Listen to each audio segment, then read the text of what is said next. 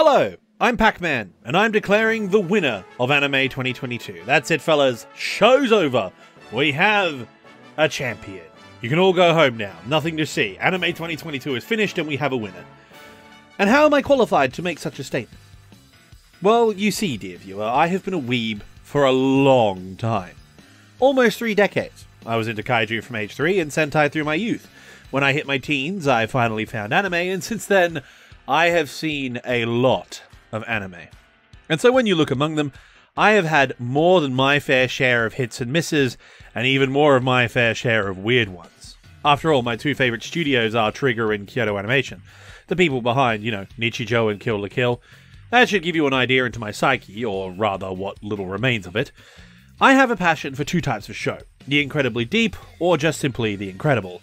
Shows that make you think really hard, or render you unable to think, either from complete disbelief and shock at the insanity you just witnessed, or its quality for that matter, or simply emotional overload leaving you crying in a broken mess. Shout out to Violet Evergarden. But from Ghost in the Shell to Violet Evergarden to Death Note to Code Geass to Shinsekai Yori to Pantheon Stocking to Konosuba to Promare to Zombieland Saga, idols and shoujo, action and fan service, emotional epics to horror and mystery, I've seen it all, and I've done even more still.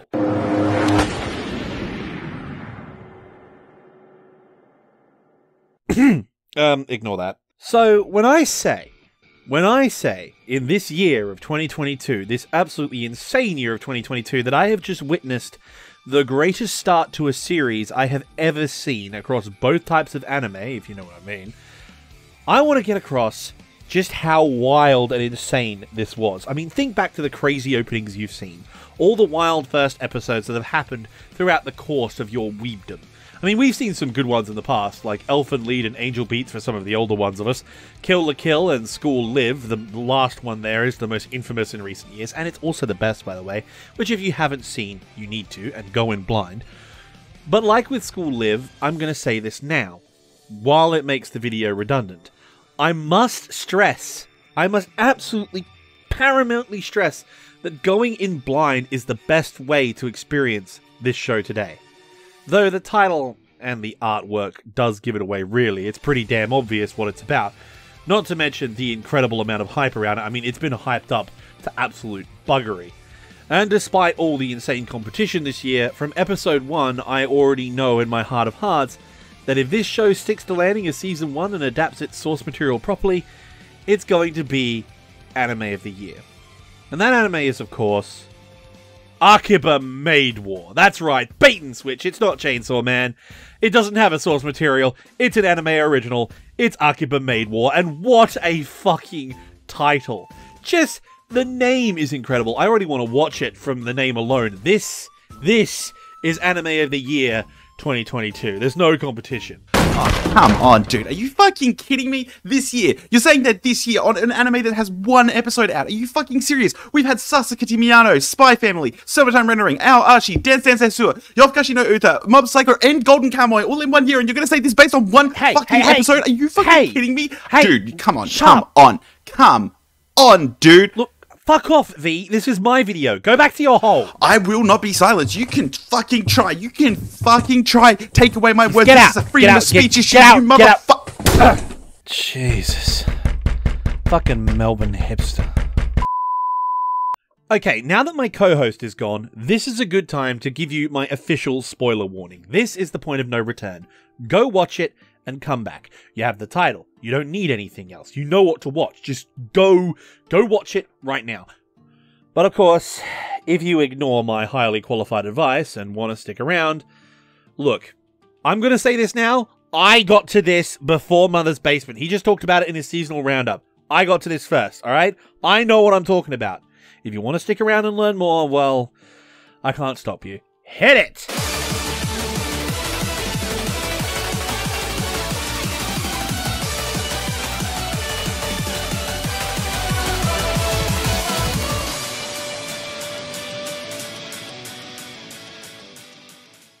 So like I said, this show just opens with a bang.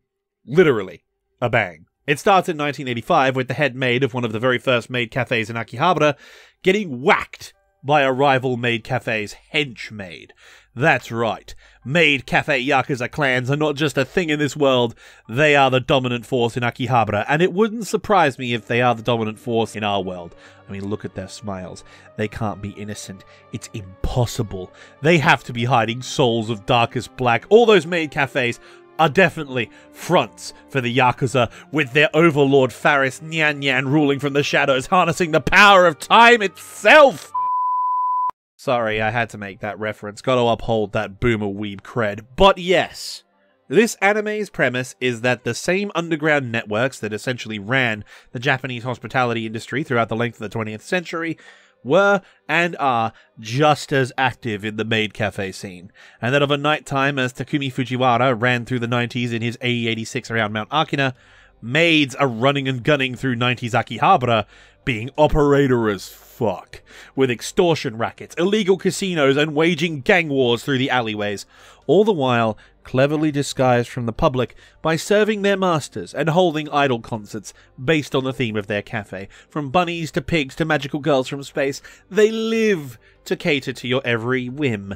They can sing like an angel, make a magical ice cream sundae, mix an incredible drink, or murder your enemies in order to establish their Moe brand supremacy. These maids are fucking strapped, to the point that, given enough organization, they could probably Moe Kyo for fire.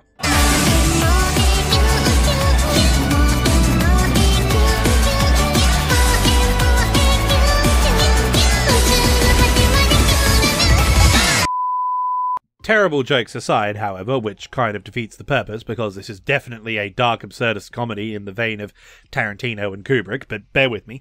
One of the things that I find rather incredible is how excellent a decision it was to set this anime in 1999. Both of us who run this channel are historians, and while V is the sociology and cultural historian by trade, modern Japanese history on the military, economic, and political side is just as interesting. The end of the Cold War, the entry of China into the markets, as well as Japan's insane inflation due to population explosion, unregulated economic growth through the 70s and 80s, combined with an absolutely moronic amount of asset speculation, not that we'd ever do that, caused a huge economic collapse in the 90s. Imagine the collapse of the US housing market in 2008 just across the entirety of Japanese industry, although, in their case as well, especially real estate. Due to this catastrophe, which was so bad Japan calls 1990 to 2000 the lost decade, more and more people were out of work, forcing the state to cover huge welfare costs and scramble to try and prop up the failing system. Most of you watching would at least be old enough to remember the global financial crisis while having to deal with the economic crash caused by the pandemic. My generation had to handle both, so not fun, but moving past that, we can easily picture what effect this had on society in general. And of course, one of the biggest ones had to do with the government. Japan's political system is horrifically bureaucratic. It is also highly centralized, while simultaneously very corporate-orientated. So, like always, conservative governments say they're the party of small government, yet in Japan's case, being conservative actually means a more powerful one. It's complicated. American viewers might be a bit confused by what that is, so I just need to give you a little backstory, okay? Japan, during World War II, was essentially run by the military on one side and corporations known as zaibatsu on the other. Now, you would think that, like with Germany, after Mustache Man was taken down, that America would dismantle these systems and put in place a new one, right? Wrong. The military was replaced by the old-school traditional conservatives, the old nobility, and the well-to-do of Japan, while the big businesses, the zaibatsu, kept all their shit and their social position. The most recognizable and famous of these, of course, is Mitsubishi, but the others are still there too. Point is, the same government that existed before World War II still exists today, and so you have a government made up of old rich men and old bureaucrats who will lose their jobs if the old rich men stop being rich. So, in the 90s, the Japanese government ran around in circles trying to fix things as being too big to fail. Stop me if you've heard that one before. Only to be so corrupt and so useless, again, stop me if you've heard that one before, that they achieved basically nothing. And this problem still persists. Shin Godzilla, the powerhouse kaiju film of recent times, is basically an outright attack against the Japanese bureaucracy and institutional corruption that led to the mishandling of the tsunami and Fukushima, as well as the various economic crises of the past 3 decades. But Before I go on too long of a rant, I'm sure you're wondering why you needed the history lesson. Mainly it's because my main channel is a military history channel and I do this for fun. Plus, both people who run this channel are historians, as I mentioned before. But the other main reason is all of the previous factors led to something that many nations around the world, most notably in modern culture, Mexico, Italy, and of course Japan, have been dealing with for a very long time. When governments fail to support their people, while the business world implodes in economic turmoil, the people have to fix it themselves, and when things are desperate, there is one solution, one secret ingredient that tends to remedy the situation, and of course that secret ingredient is crime. Or in this case, organized crime. During economic depressions, mass unemployment necessitates increased government spending to stimulate the economy and to, of course, keep people alive and shit. Very, very complicated content, I know, but bear with me. Thus, people are supported while encouraged to consume in order to jumpstart the market. But when there are no jobs, what do you consume? Simple. Entertainment. You've got nothing to do, so you have to find something to do. It's why Netflix, Uber Eats, and gaming and home media, like all of these, exploded during the pandemic. And when you don't have a plague, that entertainment includes bars, cinemas, and restaurants. But due to the financial volatility of the economy and the lack of liquidity in said economy, banks and the government aren't much of a help. So who finances and runs all of these business ventures? Who operates all the bars, clubs, and the other venues while offering loans and security for expanding your businesses? Simple. The Mafia. Or rather, in this case, the Yakuza. And in Japan, the Yakuza have a key role in the local landscape. They are often seen as pillars of the community in some cases, handling problems that can't be solved or take too long to be solved through official channels. They hold festivals, provide security, they even coordinate and run disaster relief in some cases. And due to the economic crises of the 1990s, the Yakuza were at the height of their power in modern times. From Bosuzoku bikers to business owners, they were omnipresent. And so, by setting it in the 90s, this Maid Cafe Yakuza premise is absolute fucking genius. And the genius is even in the title because it's a pun. The title is a pun. Meido is Japanese for maid. Of course, it's the transliteration of English, right? But Meido is also how you say underworld in some kanji. Just, oh, it's a pun. The title is a pun. It's so good. And the authenticity brought by this historical setting is the absolute cherry on top for me. Just everything is so authentic. The feeling like... Wait. Oh god, there's a reason why I recognize the authenticity. Okay, yeah, look, let's just forget that I am using terminology like historical setting and historical authenticity for a time that I was fucking alive for. I had my first day of school in 1999. Oh god, this is getting tiring. Cut. I can't do this. Cut. But more than that, it also allows for a gorgeous and nostalgic aesthetic. This show is just oozing and dripping with style. And the style is simultaneously modern, but retro.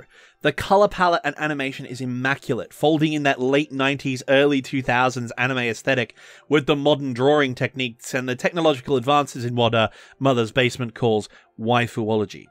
The character designs and the overall setup are distinctly contemporary, and they are of contemporary quality while being transported into the era of Initial D, Death Note, and Monster. The juxtaposition between shady illegal casinos among the back alleys and the colourful neon of the Akiba main strip is just wonderful to behold, and the attention to detail is stunning. Akiba looks just as it did in the 1990s. Those familiar with Steins Gate will recognise all of the major buildings which are faithfully represented, but the 90s was only the beginning of the otaku boom which would ultimately consume the district during the 2000s, and as such, it's still very much in this anime the grungy original urban sprawl of Tokyo. Akihabara was a major rail terminal, and after World War II leveled Tokyo, it was one of the areas still functioning, and so the Yakuza took over the district, opening a large number of storefronts, selling black market goods. Among the most sought-after items were, of course, heaters and fans and electrical goods, and other technical items obtained from the American occupation forces, and government trucks that had a failure of their securing straps, which the Yakuza, of course, began to steal. That being strategically transferring equipment to alternate locations, for those of you who are unaware. But anyway, in the changing times of the Japanese economic miracle, these businesses became legitimate storefronts, selling the latest products from Toshiba and Sony, and so on. TVs, stereos, white goods, and of course, eventually, home computers. Thus it earned the name Electric City, which in turn, due to the computing industry, attracted the nerds. Hence, the Maid Cafe Yakuza springing up in the 80s as a result, and thus we now have Weeb Mecca today. So, think about this. Akihabara was a Yakuza town. It then became the hub for nerds because of its focus on electronics and computers, which then in turn leads to Maid Cafe Yakuza. It's genius! This show appears on the surface to just be another careless mashup of genres. You know, a quick cash grab, an idol show, an action show, and moe slice of life. Cute maids join the Yakuza. I mean, after all, we've had Yakuza babysitters and Yakuza golfers, so it makes sense that this is the next step. But like with those shows, there is much more beneath the surface, and given this historical context and the obvious deconstructive satire of all of those genres, oh, it's incredible. I have watched all currently available episodes multiple times. I have to say that because I'm writing as of episode 2 right now, but I know there's going to be another one before this comes out, and I will have watched that one multiple times as well. And when I say multiple, I mean 6 or 7, not 1 or 2, 6 or 7 times. I have been showing this show to everyone I can. It's that good. So the style is excellent. The art is excellent. The setting is great. The comedy and the premise hit like Truck-kun during Isekai season, which of course leads to Eminent in Shadow, but that's another cool anime you need to watch. But anyway, how does the soundtrack and the animation stack up? Well, I could discuss it, but instead, seeing as you haven't heeded my spoiler warning, I will assume you aren't concerned for spoilers, so I'll simply sell you the show by demonstrating it. Observe.